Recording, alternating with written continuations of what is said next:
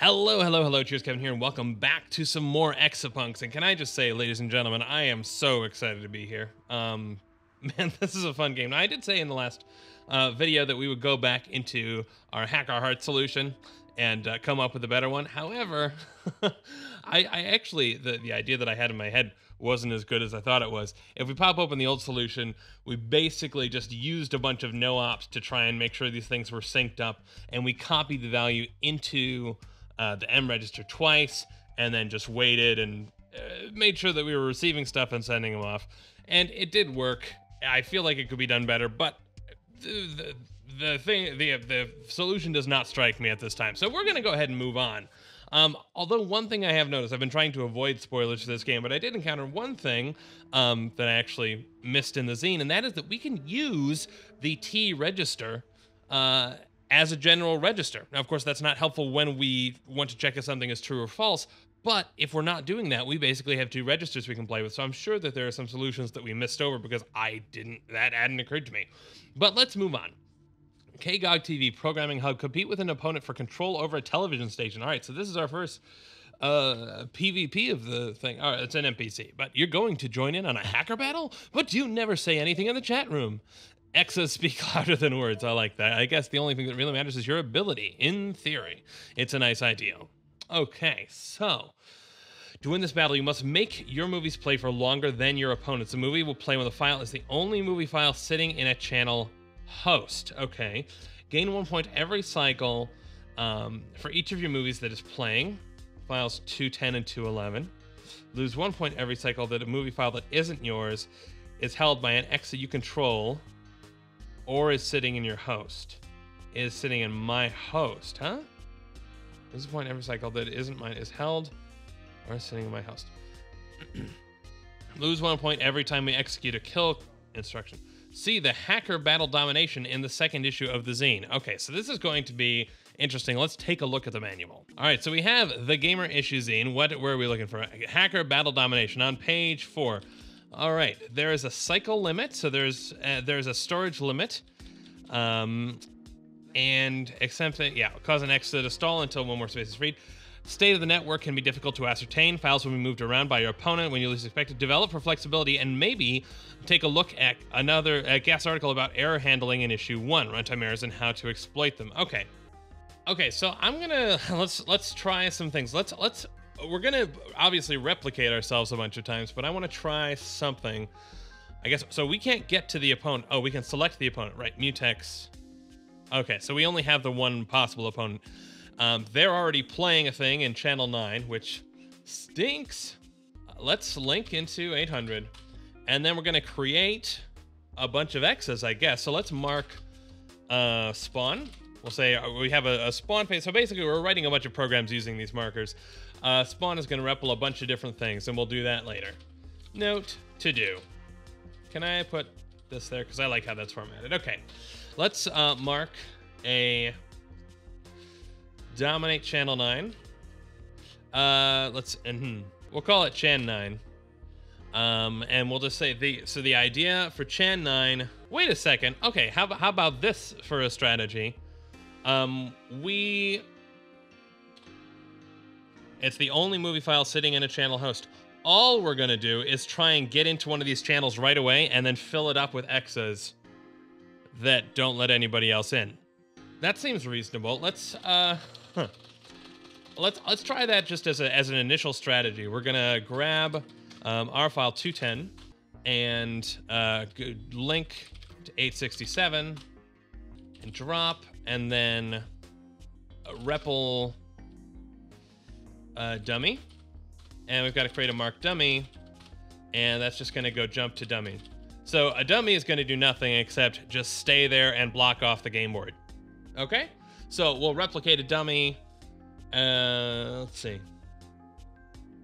Actually, no, a dummy is going to REPL another dummy and then jump to dummy. So a dummy is going to permanently try. It's going to permanently try and be evil.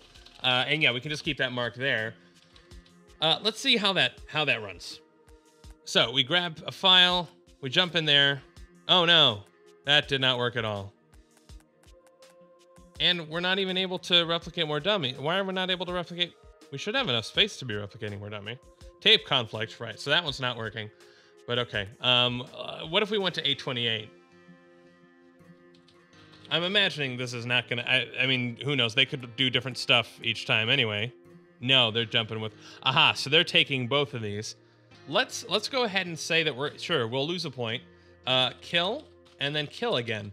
I think we'll be okay if we do that because they're gonna jump when we jump, and then they're gonna jump again, and we should kill them both off, aren't we? Yes! And then we're the only one there. And now we win. We're winning points. Ha! Brilliant. We won all of the games. Okay, so that's one strategy. Let's go ahead and edit that because we don't need to do any of this dummy stuff yet. But yeah, okay, so that's one strategy is we can just look at how the opponent is set up and go, hey, if we jump in there at the exact same time, unless they immediately try and kill us, we're gonna win. So, and then yeah, we gain some more points by dropping the files. So I guess yeah, let's make our score a little better. Why not? We'll link -1. We'll grab, what is it? We grab 210, so we'll grab 211, and then we'll link 867 and drop, and then link -1. And we are losing points that this is sitting in our host. No, we're not losing points that this is sitting. Let's see. A movie will play longer than. Is the opponent going to get points for the one that's already in the channel? Let's watch this play through. Yeah, no, the opponent is getting no points, so we don't need to worry about taking out 265. That's fine. So then, yeah, we can just go ahead and do that, and we could even halt. I mean, it will halt. So there we go. We're gonna win. All right. So we'll return to desktop and move on to the next one. You're off to a good start. I knew you were good at what you did. Even after you forgot, you picked it right back up. That's why I contacted you. What do you really want? All I've ever wanted you to do is a little hacking for me. That's it, really. Moss came into the TV station and beat me. Okay, so Moss is apparently us. What if Moss is back? Oh my. Okay. Tech Redshift. I guess that's... I don't know what our name is. All right. Okay, Tech Redshift. Gain access to the Tech Redshift development. Oh, so this is that game thing that we... Why do you think the guest gave you this? I guess he thought I might like playing with it. Is that something you do? How considerate of him. Such a nice guy. Too bad the dev kid is password protected. He should have thought of that. Better not let that stop you. Okay, so we've got to get in here, I guess. There is an unknown 3-digit code, such as 473, that when entered 1 digit at a time into pass will unlock the sequence. Okay, find the 3-digit code. Create a file in your host that contains the code as a sequence of 3 values, followed by the development kit's RDK ID. So we need to find... I'll say, so there's an RDK ID. All right, so we can show the goal, and we know that the password in this one test run is 473. So let's just go ahead and copy those for now so that we can see what's behind this locked thing, so we can actually get the tail end of our script. So we will copy 4 into pass.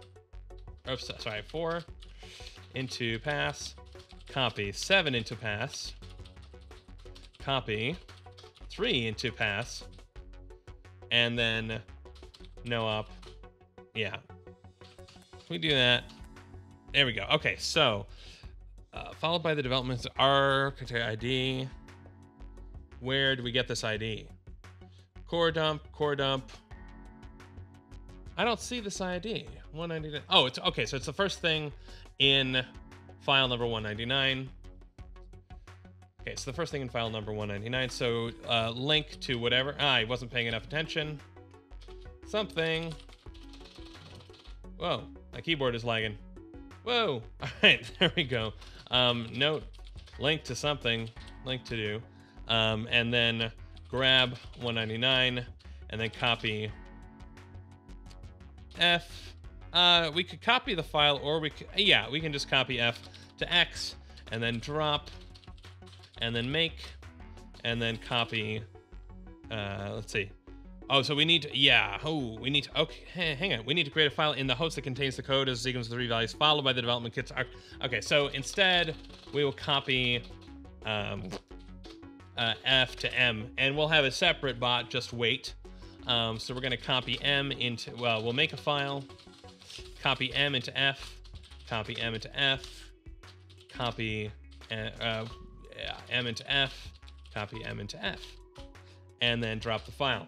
So its job is just going to be to write those for values and make our file and be done. Okay, I think we're going to need to do some REPLing to iterate on how we do these, but we'll see. Okay, let's step through this again real quick just so I can get the... Okay, we're linking to 800. Fair enough. So this should pass our first test because we're hard coding the password values. Jumping in, 473, jump in, grab 199, send it along. Oh, except we're not typing the, we're not entering the values. So that's not great. Wait a second. Well, okay, whatever. For now, copy 4 to M, and 7 and 3 to M, just to get this, to verify that this works in the one case. 7, 3, and we go over there, we get the file, we're done, and we're done, and that passes. But the next one will not. Okay, so now we need to figure out how we're going to generate the correct sequence, and we need to basically test out all of the possibilities, right? And actually, we can use this early failure to make sure that we don't bother writing anything to M, right? That makes sense. So this will be, we'll mark this as an attempt, and we'll say, well, we can note success here, and that means we can copy the values. But how are we going to get those values? That's the tricky question. And I think now what we need to use is a little bit of modulo math, and we can use a T register, which is going to make this a little bit easy, I think. Let's grab, so let's say that we're going to encode our solutions as a 3-digit number, right? So we'll start, the first number that we'll try is 0, then we'll try 1. And of course, when we try that out, it's going to be 001 and 000 and then 002, etc. So how do we get the hundreds place? Well, we just have to divide the thing by 100, and then we'll get the number. We can do integer division, and that'll just truncate everything else. So to go from, let's take an example number. So we'll say 456. To get 4, we're going to need to divide. Let's say that's in X. We're going to need to divide X by 100 and put that into the T register. Haha, we can use that in the T register, and then we're done. So T gets 4. That's great. Let's just label these. T is 4. Good. Okay. Now we need to get the middle digit. We'll divide X by 10. That'll give us 45 in the T register. And then we can go mod I X10, or sorry, T 10T. And that should get us T equals 5. And then to get the very last one, we should just be able to take, let's see, so to get T to equal 6, we should just be able to say mod I T10, or sorry, X10T. So modulus is going to get the remainder after dividing by a number. So let me verify that that's absolutely correct, just to make sure I don't make a fool of myself. Oh man, I can't do visual select because this is not Vim. Let's go ahead. Well, let's replace this into actual code. We'll just copy 456 into X, and then we'll step through this, right? So we'll say dvx 100 into T. That'll do our first one. Yeah, we can just delete this up here now that we've thought through the problem. We'll say divx T. Yeah, okay, we've already got these in place. So let's step through these. Okay, so 456. Are we going to get 4? Yes, we are. Okay. Now we need to do 2 steps to get 5. Oh, that did not do 5. Yes, no, that's right. We wanted 5 and then we got 6. Cool. So that's how we get the 3 digits out from our number. All we have to do then is put these in as our potential solutions. So we assume that X is already set. So we'll say divx 100T, and then we'll just copy T into pass. Then we'll say divx10T, copy mod I T10T, copy T into pass. And of course, we're going to have to repeat this, which is kind of frustrating, but oh, well, what are you going to do? I mean, I suppose we could write it to a file and then read it out again, but it's not too much repetition. And then just mod I x10 into t and then copy t into pass. And then we run and we try and jump into the next room, and assuming we've succeeded, then we can do the same thing here. Just instead of copying to pass, we'll copy into the M register. So we know we've succeeded, so we'll just regenerate those values. And although actually, you know, we could just send X over the wire and make XB worry about decoding, but whatever, that's fine. Okay, so now all we have to do is kind of set up the initial, the branching. So we will say, should we try 0? Sure, why not?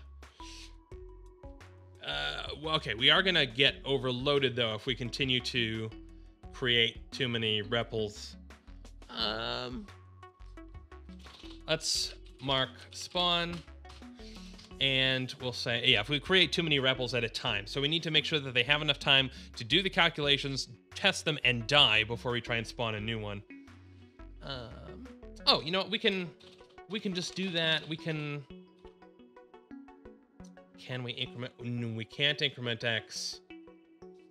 Yeah, no, we can increment X here. Yeah, perfect. Okay, so we'll add I X1, store that in X, and then we'll just REPL another attempter. We'll say, hey, we're done.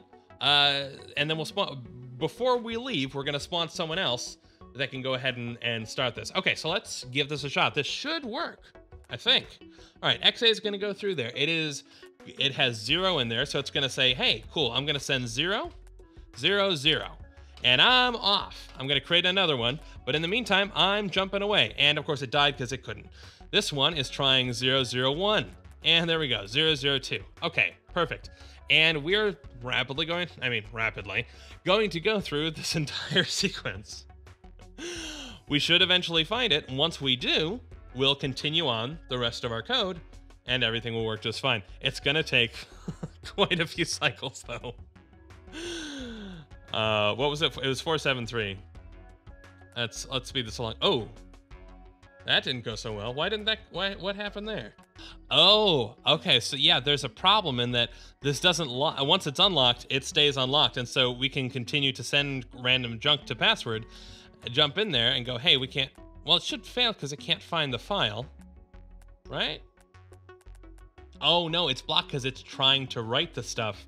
Uh-huh. Okay, that's fine.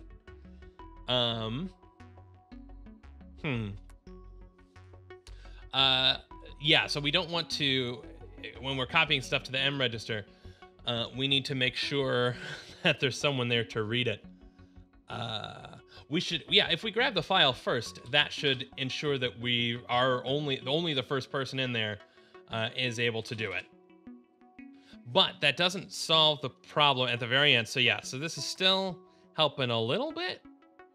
We've got somebody that's jumping over there and then immediately dying, but it's still spawning it's saying, hey, I found my way in. I'm gonna create the next version that has a higher X value, and you stay behind, and hooray for that. So that's tricky. How are we going to solve that problem? We can check if there's anything in the, yeah. We can, so this may not catch the first one, but it'll catch them eventually. We can test. Yeah, we need to use the T register. Test if we can read M, so M read. So test if there's information in M read. This will catch one of them because this one's communicating stuff back to the original bot. And if so, true jump to done. And then it won't go through and do any spawning at all. Mark done. Yeah, and there we go. We'll just jump it to the end of its program. And if we run this, oh no, the one holding the actual file, what? Copy T to M. This one has the file and it's trying to send it along. And somehow, are we writing to M more than once? Test if it's writable. Oh, cause yeah, testing if we can read it. Is that gonna consume something? No, it shouldn't. You know, we can make our done version be the version of XB, or our XB, can't we? Yeah, so we'll make a file, copy M to F 4 times, and then we'll just return home and drop, maybe, and then just don't have an XB. That seemed to get us close. What is in this? What is in our file 400 though? 474. 474. Oh, shoot. No, that's somehow one value greater.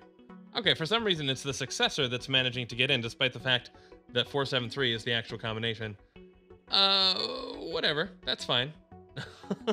Oh, right, because we add 1 to X right there. Right, before we spawn the attempt. Okay, if we have succeeded, we will sub-I X1X, and then that should do it. There we go. Test run complete. It's taken a lot of cycles. I mean, but we're brute forcing this password, so... And there we go. All right, more cycles than is necessary, more larger size than is necessary. But we did it. I mean, I suppose if we wanted to, we could. Yeah. I'm gonna go ahead and say let's do this. Let's set, copy 999 into X and count down from 999. I'm gonna assume that's gonna be faster, right?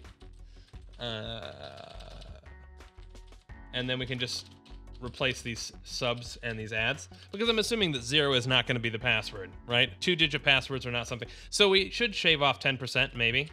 And then, yeah, if we've succeeded, then we'll add the I back in. And yeah, that should, so it's going to add one more cycle at just for this very first one that doesn't spawn out a bunch of stuff. And who knows? Well, no, that's that seemed to make it worse. All right, I mean, fair enough. I guess more of the combinations seem to be after 500 or before 500 than after it. So whatever, that's fine. We'll switch it back. Okay. So Gast used to work at the game studio. Yeah, he was a programmer. I wonder what what that was like. Probably terrible. Deadlines, requirements, other people. Yeah, I can see that. All right, what have we got going on? Redshift Homebrew. Create your own game for Tech Redshift optional. And meeting with Ember 2. Let's play the cutscene, and we'll jump into Redshift Homebrew in the next video. Let's look at the cutscene, continue the discussion of morality with Ember 2. I have a real question to ask you. I'm ready. There's a trolley on a track heading toward 5 people. Yes, another trolley problem. 5 people are vegetarians. Okay. Go on. There's a switch you can throw that will shut down a meatpacking facility that is located down the road. Okay. Unfortunately, the switch will also prevent the train from stopping because... Wait, I may have reversed something. Recalibrating. There are too many variables here. Okay, let's return to this later. I need more data first. Okay, so we can kill the vegetarians, but also shut down the meat processing factory. Oh boy. Okay, well, we will. Let's take a peek at this. You're really going to make a game with this? Why? I'm not offering a reward for it. Not everything I do is for you. Oh, it's one of those intangible things. A sense of accomplishment, self-actualization. I'm not good at abstract concepts. I'll have to observe you closely. All right. Interesting. Okay, so it looks like, and since this is optional, we're this 2D and 3D start, lots of cool, lots of inputs and stuff we're able to. Okay, and we can see how this stuff is coming in. So there's the input. Yeah, we get a 1 and a -1 X, Y, and Z as a start, and 2D and 3D. Cool. So those are inputs, and then we can write a whole bunch of output. Presumably, we're going to have to look at the zine to figure out all sorts of clever things we can do with that. But we'll have to do that in a future video. In the meantime, I hope you're doing well, and I will see you then. Cheers.